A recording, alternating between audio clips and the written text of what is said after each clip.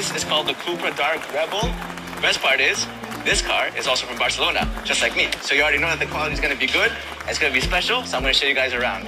First of all, you got these different headlights, but what's cool about these headlights is that they go through the paint. So if you look closely, like, the lights are not actually like pieces on the outside, right? You have this kind of like chrome finish going like that, and then the lights, they kind of like burst through the paint and then they illuminate, which I think is super cool. The color is called Mercury Drop. They had to mix 7 different layers of color. What's also cool is if you go down, first of all, you have huge intakes. Look at the space on that.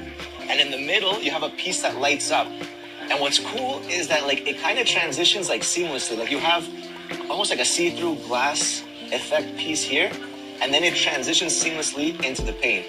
Man, the front of this car looks freaking nuts. I mean, this looks amazing, doesn't it?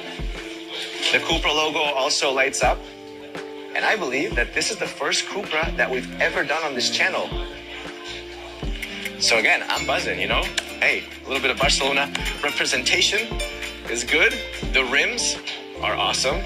You have like a mix of like aerodynamic pieces, a little bit of glass, a little bit of copper, which is like one of Cupra's signature colors. And on the inside, you have LEDs that change colors.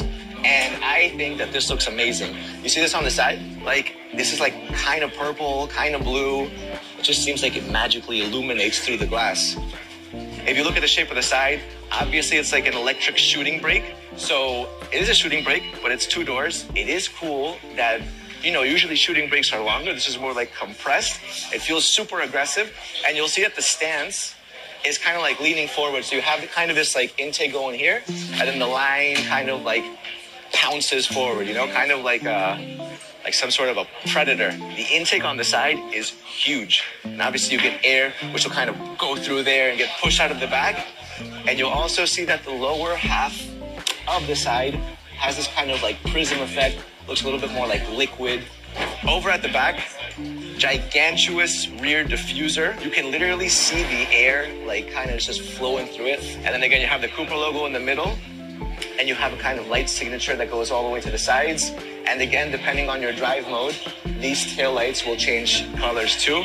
And everything with Cupra suggests symbolisms with triangles. So they love the triangles. They are everywhere. I mean, everywhere you look, you got triangles here, triangles there, triangles even on the body. This glass piece in the back also lights up, transitions seamlessly with the color. Right now, that option is not available, but it does. And yeah, at the top of the back, you have more of kind of like what defines that shooting brake kind of style with these kind of fins going out of the back.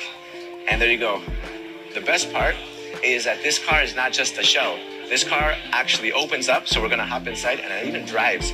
We don't get to drive it here, but I am hoping to do it in the future. And the doors are pretty epic too.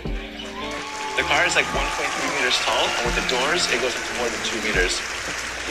All right, so we're gonna go on the inside, but the inside is very, very delicate. And I'm wearing all kinds of crazy things like zippers and all kinds of things that are very threatening. And this is a one-of-one car, so we don't want to scratch it. So I have my friend Angel from Cupra, and he's giving me the blanket of safety so I can go inside and not damage anything. So we're gonna put this very carefully. There's also a procedure to get inside. So first hand here, like this, aquí, like that.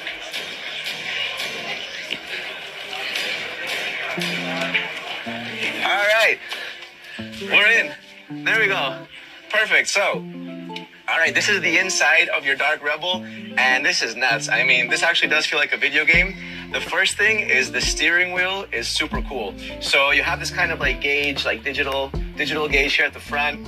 And what's cool is that this steering wheel will actually change colors. So you have a little knob here, and when you just press it like this, it then goes into race mode. You see that?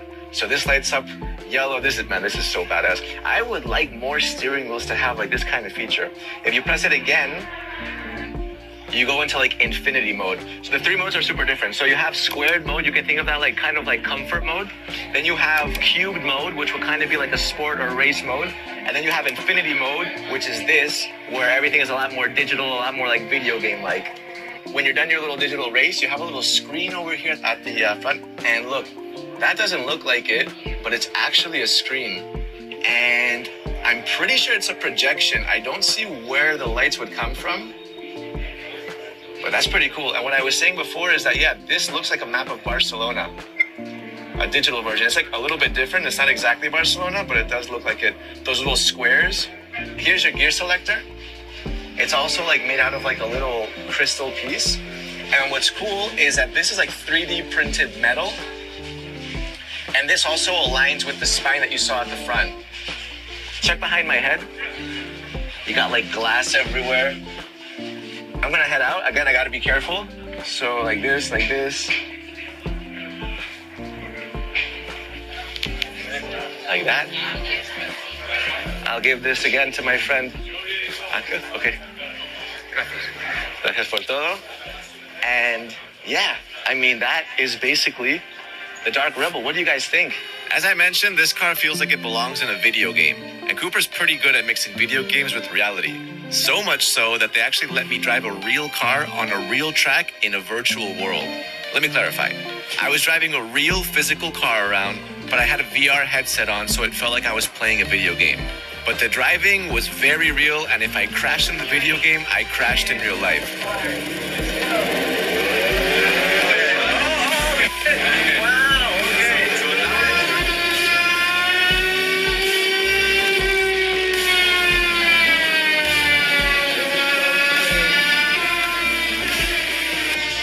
Sounds weird. It was actually amazing. It was actually super cool, and I didn't get dizzy at all because regardless of what you see in the VR headset, the feedback and direction you move in is still very real.